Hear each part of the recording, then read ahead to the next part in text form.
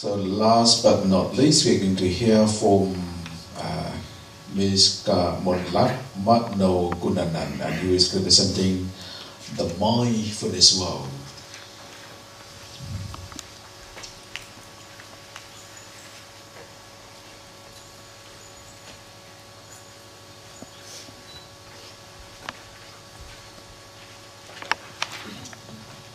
กราบนมัสการพระคุณเจ้าแล้วก็ขออนุญาตนะเจ้าค่ะยืนแล้วก็พูดตรงนี้เจ้าค่ะกราบพระคุณเจ้าค่ะ Good morning everyone here, friends and all the teachers from Europe and in Thailand, from Thailand. My name is Nicki, actually. It's easy to call. I'm chose to be here, situated in the Netherlands. And then because of course, everyone says love is in the air, so I'm here too. But after that, besides that, I'm as a single mom now, and with 2 children. I was very worried about the future of my 2 children. And when I started worrying about their future, I said many things happened in this world. The wars, disease, global warming, and everything. Then I thought, how could I protect my children? And if I want to protect my children, maybe I need to protect all the young generations. Then I thought, what should I do and what can I do? Of course, in many lives of us, we have faced some inconvenience of our life, and I did it too. I mean, I faced those many challenges of my life. One way that I can take some rest and peace with myself is during meditation. And that because of all the teacher taught to be peace at mind.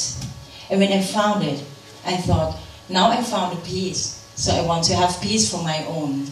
I wanted to be a nun. And I really wanted to leave the world, this society, to be a nun. When I was there, I thought, no, Nicki, that is very selfish. You find something for yourself and you escaped it. Go back to the world. Then I came back to the world. I said, now as a single mom, I want to protect my children. It is not just only 2 children, it is the children of the whole world. But because of my expertise as a psychologist and psychotherapist, I turned myself to be a mindfulness trainer because I noticed within my work, people get trapped in their own past. People get stuck in their own thoughts. They couldn't jump out of the thought, and even more than that, they don't know at all how they can live with some negative things in life, and how can they cope with some negative emotions. So I said, what happened in the world these days? And surprisingly, I noticed that all of the patients, of my clients, they cannot take rest. We are at the age of really working hard in this society. And we're working a lot because we want to make something happen to this world. But at the end of the day, we are exhausted.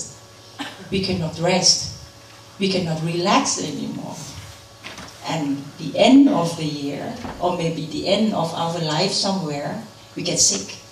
Some suffer from cancers. Some suffer some physical pain. Then I thought, what are we doing now? And how can the adults world? We grow up, we learn a lot, we spend a lot of money to create our knowledge and everything in our career. But at the end, we should make it more happen. But at the end, we get sick. We cannot be for our children anymore. We cannot protect them. Are we still on the right path? I don't think so. So then I think, if I want to have my children in a peaceful world, where should I view it? Where should I give it to them? I should go back to their parents.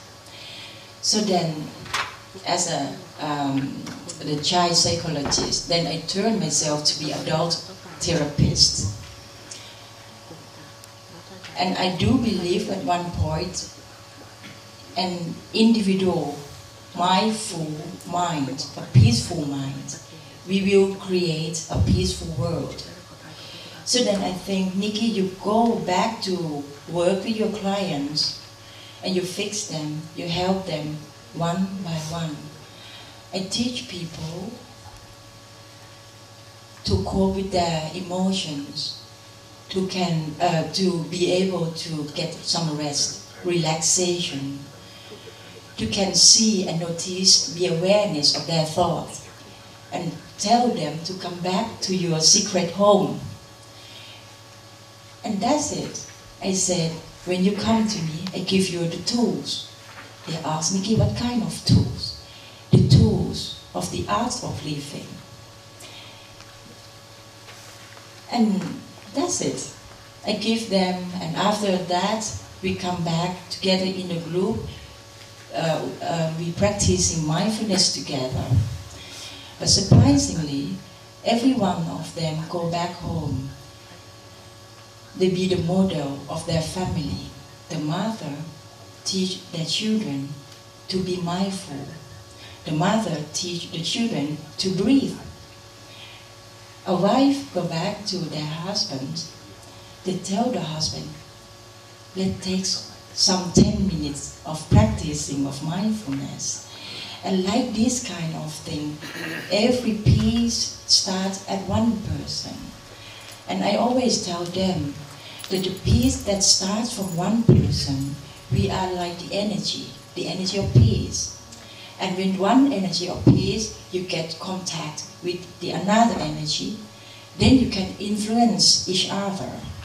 And with this kind of domino effect, then I think I am here for the peace. But the peace on my expertise as a psychologist, psychotherapist, and the mindfulness trainer. But then people ask, Nicki, but you are Buddhist. I said, yes, I'm Buddhist. When we go and get contact with you, will we become a Buddhist? I said, no. I speak here not behalf of Buddhism.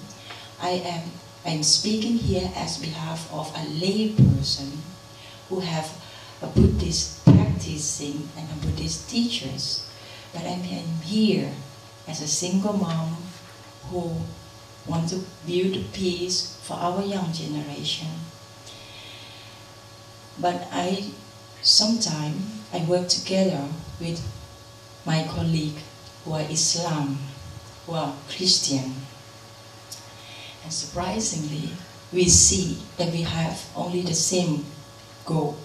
We want to have peace at mind, not for ourselves. We practice for ourselves, then we want to spread to the society around us.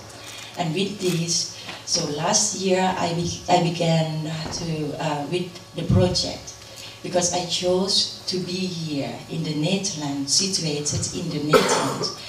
And for me, Netherlands is my second mother home.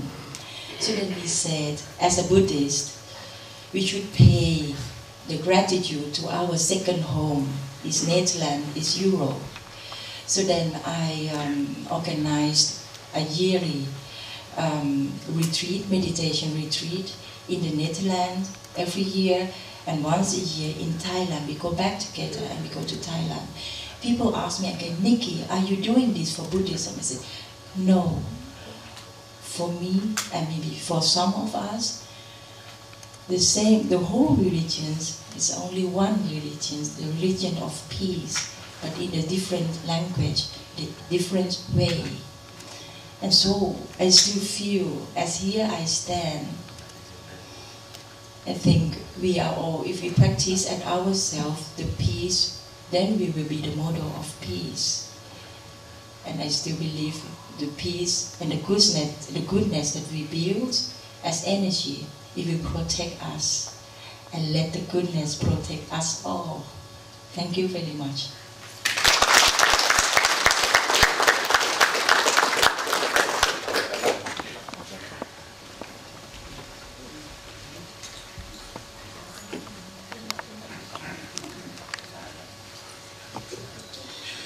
Thank you very much, Nicki Manokulanunta, for sharing her direct experience with the application of mindfulness. And now the word mindfulness is very popular, especially in the Western country.